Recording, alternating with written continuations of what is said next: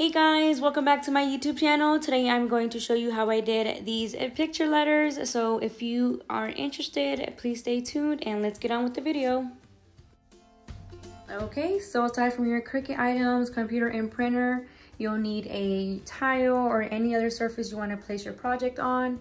You will need transfer tape. This is clear transparent vinyl where I will seal my photos, and here is a label sheet, sticker sheet of a white glossy paper for my photos. Of course, all the details will be in the description below. We'll go ahead and go into our Cricut design space, click on new, and I'll go ahead and start with my template. I am doing a dad tile, so I'll change this to 11.75 by 2.95. I'll go ahead and just lock this, change my color, and we have our template. I will be using font, it is called Impact, and I will be typing in Daddy. I'll go ahead and just adjust this, kind of get an idea. Something like that will work. So now we can go ahead and add our photos. And I went ahead and airdropped them into my Mac. So here they are.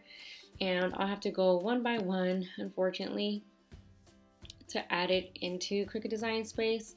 We have that here. I'll go ahead and click on a complex. I'm not erasing anything, so I'll just click on continue. You will do print, then cut, and upload. Once it's uploaded, it will show right here, and we'll go ahead and do that to the rest of our photos. So once again, I'll click on upload, browse, I'll click on the next photo. I'll choose complex, continue. Again, we're not erasing anything, so I'll click on continue again. And we'll go ahead and save again as a print then cut image. So then we have these two. I'll go ahead and do the rest of the photos real quick and be back. Okay, so once we have all of our photos, it will be down here. We'll go ahead and just click on all of them. Oops. And click on insert. So once all the photos have been added, it should look a little something like this. I'll go ahead and just make this a little smaller, and I will size this down just like that. And then I'll go ahead and make it bigger.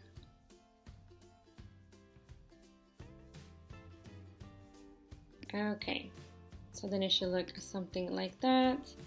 I'll go ahead and just start making the pictures a little bit smaller.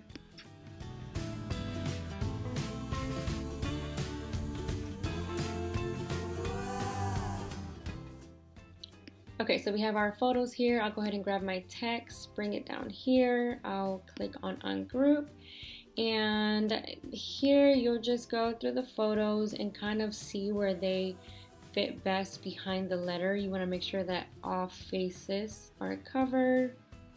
Just like this, perfect example, the whole letter is in the picture. So I'll go ahead and do that with the rest of the photos. Oops.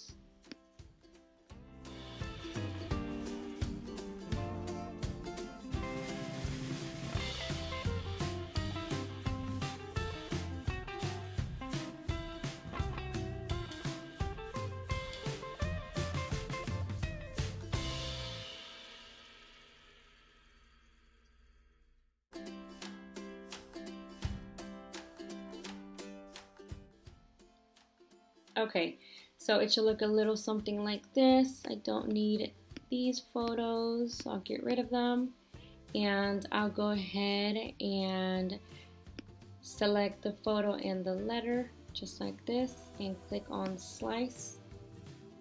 You'll go ahead and remove that letter, and then take a look at it. That looks good, so I'll get rid of this. I'll do this to the next one. I'll go ahead and slice it, take a look at it.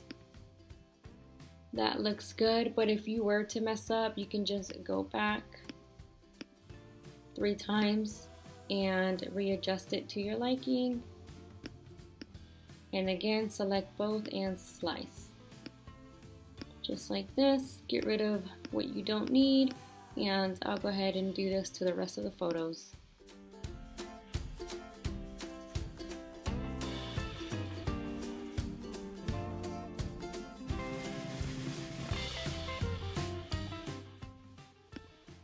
Okay, so it should look a little something like this. I'll go ahead and get them as close and aligned as possible.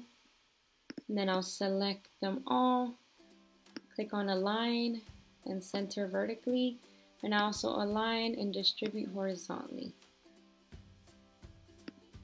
It should look something like this. I still think the letters are a little too far apart, so I'll just make them closer to each other, doing this. Alright, once I like how that looks, I'll go ahead and select all, I'll group it, and I'll add it up here to my template to get the correct sizing. Let me select both and center. So it should look a little something like this. You can go ahead and leave it like this and cut it this way, but I've also done it where let me just change the font here, where you can add a date. I'll go add this, 1992, I believe. Then I'll go ahead and just group it, make this a little closer to each other. And then I'll go ahead and group it back and size it. So you can go ahead and add it maybe to like the corner. You don't have to do this. This is optional. I've done it a couple times. Customers like it. You don't have to, but for this example, I'll go ahead and remove it. So I'll just be doing this as my project. And now we are ready to print and cut. So I will go ahead and remove my template. I'll make sure that this is attached so it does not move, and I will click on make it and get ready to print. Okay, so then it takes you here. This is what you want it to look like with this border around. So we'll go ahead and click on continue. You will send it to printer. I always add a bleed and click on use system dialog. My printer is the 5000 series. I'll go ahead and click on print. And a print dialog pops up. You want to change your quality to best and change your paper type to photo glossy paper just for the best results. And you will click on print, and I will meet you guys at my printer.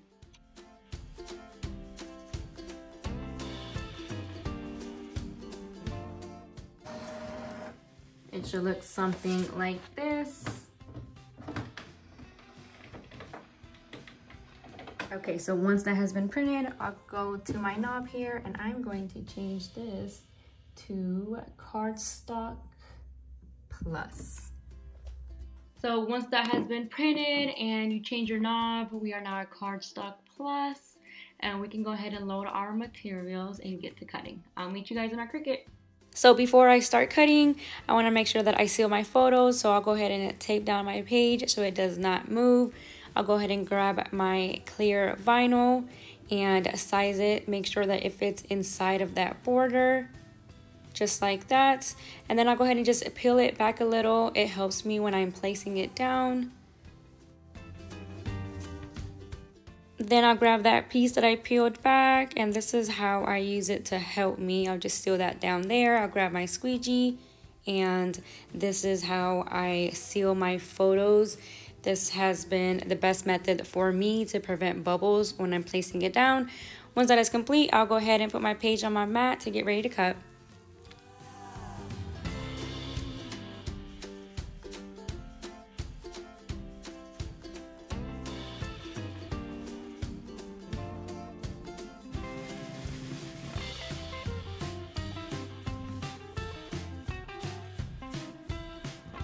Okay, and sometimes when it is scanning your page, you get this print then cut error. I always get this print then cut error, and I hate it.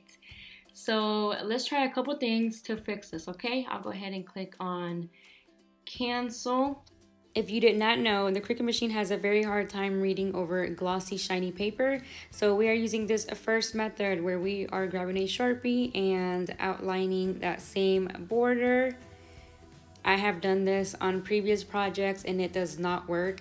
So when I tried it again for this project, I was actually upset that it worked because I wanted to go through all of the methods that you can use.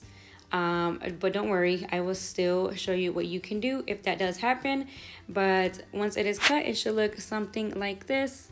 The second method would be for you to grab some matte tape and placing it over your entire black border, just like this. This method has never worked for me, but maybe it can work for you. This next method is a method that I always end up having to use. I would go ahead and just print the exact same thing on a matte piece of paper. I would cut the inside where the only thing that's showing is the black outside border.